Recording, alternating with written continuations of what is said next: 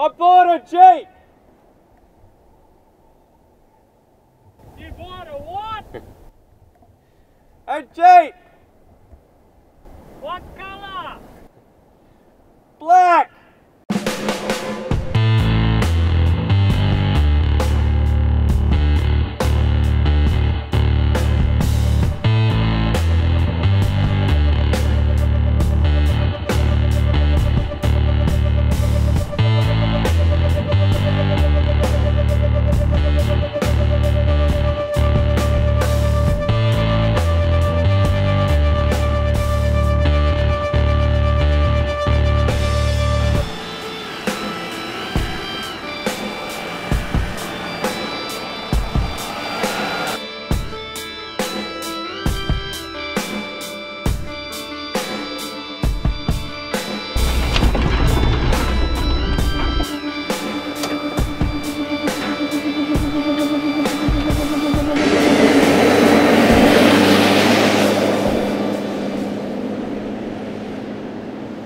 Hey, Ronnie here from Four Wheeling in Western Australia. Welcome to Modified episode number 24, where we share with you vehicles that have been accessorised and modified for everyday use and four-wheel driving. All right, let's meet the owner. Dan, how you going? How are you? Not too bad. Do you want to tell our audience what make and model and year? This is a 2011 JK Wrangler JK, a CRD, so it's the diesel with the automatic. Makes it easier for the rock crawling. Moderate lift and solid axles front and rear, part-time four-wheel drive. Bar work. Dan, what do you got here, mate? ARB winch bar with the winch off at the moment because it needed some servicing. Oh, you're getting a service at the moment? Yep. And you got your latch here? Oh, so you got the cable? Used to have cable. I swapped it over for dynamo rope. Okay. Yeah. No bash plates yet? Bash plates off so that I could get to the winch. Oh, yeah, okay. Yeah. That's why I thought it looked different. Yep. Yeah. So I know Dan from a previous trip we did side steps. Yep. They're made by Blackjack Welding, which I'm pretty sure is a guy who used to do it out of Perth. And those things are heavy duty. I've had the Jeep balancing on those. They look super solid. Mm. That's a lot of steel there, isn't it? Can see you use them a bit too, eh? I have used them a lot. Yeah, they've protected both the sill and the underneath. And you got a rear bar as well? Some more steel here? Yeah, Blackjack Welding again, I'm pretty sure. Rear bar with a swing away tyre carrier, heavy duty. The guy does some really good work. I've had some people who know what they're talking about compliment me on the welds and stuff, so. Well, you can tell just by looking at the welds, really. Pretty solid. Yeah. Good gear. So this arm opens without the door opening at the same time, or is it the same time as the door? No, it's separate. Yep, Separate. It'll swing away. Oh, so you got your work lights on the back of this? Yep, work lights wired up to the dual battery so I don't drain the normal battery. And I've taken the jerry can mounts off. I don't tend to run around the city with those. They just sit on the tyre carrier as well. Oh, clips on the here? Yep. Now onto the roof rack. Roller? Yeah, it's a bit of a throw together. It's a roller rack on roller rails, and then it's got a Rhino backbone system which has a couple of brackets inside the hard top there to transfer the weight down to the body of the Jeep. Oh, so it's going through the fiberglass down here? Yep, down on the inside. And awning? And pull out awning, yep, 2.5 by 2.5 as far as I know, yeah. Lights and comms. Start with these? Yep, HID spotlights wired in at the same time as the LED floods. Pump out some pretty good light, never had a problem. These are your pencils and these are your spreads then? Yep. Staying with the standard light? Yeah, standard headlights. They're a little dull for a stock light, but they're good enough around town. I suppose you got these on anyway. Exactly right. It's not going to matter. Yep. Your comms? Comms, so the CB radio, 80 channel. I'm in the dash hidden away with the digital hand unit. We'll start with your tyres.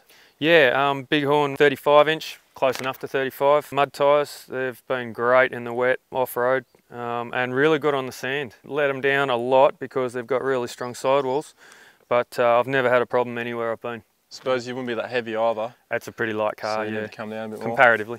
Are they 17-inch rims? Yes. Is there a specific offset you've put on here to get that size tyre in the car? Nope, that's stock, and they actually flex up inside that guard. Very, very close, but it just fits. Just fits. Yep. And your suspension lift? Yeah, the lift is around a 3-inch Old Man Emu. straight off the shelf as far as I know, bolt straight in. You got sway bar disconnects on this one? Sway bar disconnects to get the articulation on the front. It's got an E-locker, but not needed until you start lifting wheels, and you've got to be pushing the Jeep pretty hard to do that. Is your E-locker in the rear? It's got an ARB air locker in the rear. Oh yeah, and an E-locker in the front. E-locker in the front. The E-locker came out of the last Jeep that got written off. I bought the wreck so that I could get the axles and the locker out of it. Okay. Because I'd spent a lot of money on that.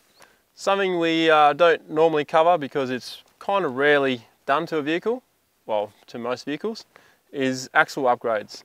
So you've got a chrome ollie axle upgrade. Correct. The entire housing is an upgrade by Terraflex, heavy duty everything, and the axles themselves are CV axles with CV joints, chrome ollie. That's an American place, isn't it? American manufactured, yep. Yeah. Most of the parts for Jeeps all come from America. They love them and they modify them like you wouldn't believe over there.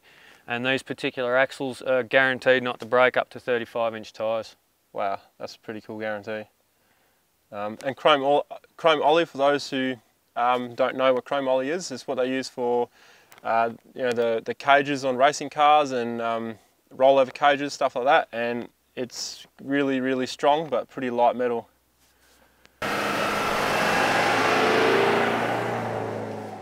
Dan's going to show us his power plant here. And a lot of you guys from the States will probably be interested in the diesel version of the Jeep. I understand you don't get it over there. Dan, just as you open it, I was looking for a second battery. It's in the back. In the back? Yeah. Okay. Yep. There's no room under the bonnet for these. No, so, there's not much, is there? The petrol version, you can fit them in, but you got to do a couple of modifications, but just no room with the diesel. Yeah. Alternators in a nice high alternator, spot. yeah, been designed like that, keep it up out of the way. So you got your snorkel coming in. Snorkel over this side. Yeah. A must for water crossings. ARB compressor. ARB compressor for the pumping up the tyres after you've been out, and the rear locker. Yeah. Anything else you've done in here? No, pretty much stock. Aside from, you know, you got your red arc battery. Got the red arc battery isolator for the rear battery. Battery's right up the back. What litre size engine is that? 2.8. 2.8, yep. 4-cylinder. Averaging around 15 litres per 100 at the moment. That goes up a lot when you're off-road, obviously, but yeah. Yeah, 15 is the average at the moment. Yeah. And how big's your fuel tank? The stock tank's quite small. I think it's around 70 litres. I've got a long range auxiliary tank. That's about another 40 litres. And in a pinch, I can carry the extra 40 litres in 2 jerry cans. Okay, so that's a fair bit of range then. I can get a 1,300 odd kilometres if I need to out of it, yeah. Can't complain about that. We're at the back of the vehicle now, and Dan's going to show us how he's utilised his space, which is quite limited on. Or lack of space, yeah. But it looks like a whole lot of space now. Yeah, with the seats out, there's a lot more space. Obviously, then it just becomes the 2-seater, but these were a set of drawers that I bought, messed up the measurements. They didn't fit the twin drawers, so I've converted it to just the one drawer, kept the one with the fridge slide and gave the other one to a mate for his car. Okay. The rack came with my last Jeep and I modified it to fit. It just bolts into the seatbelt anchor points and gives me a nice firm base to have everything tied down to. What fridge do you normally run? Got a 50 litre Waco. Waco? CFX. Yeah. Okay. Latest. First aid kit, nice, easy to get to. Yeah, first aid kit, couple of tarps, always good to have if you need to get down and dirty for anything or use them for camping. The battery sits in the storage, which is in underneath here. The battery. You can get to it if you need to, which is in under there. LED lights across the top, wired up to the battery as well. You find that you got enough room? It's limited, and when you've done it to 2 seats though? Yeah, absolutely. The way it is right now, it's tons of room for me anyway. Yep. Yeah. And one other person if they need to. You can get just enough gear in for 2 people. Yep. Because you've actually got more room in here than in a 4-door Jeep. I do with the seats out. With the seats out. And I see you got a table there too. Yep. Always handy when you want to.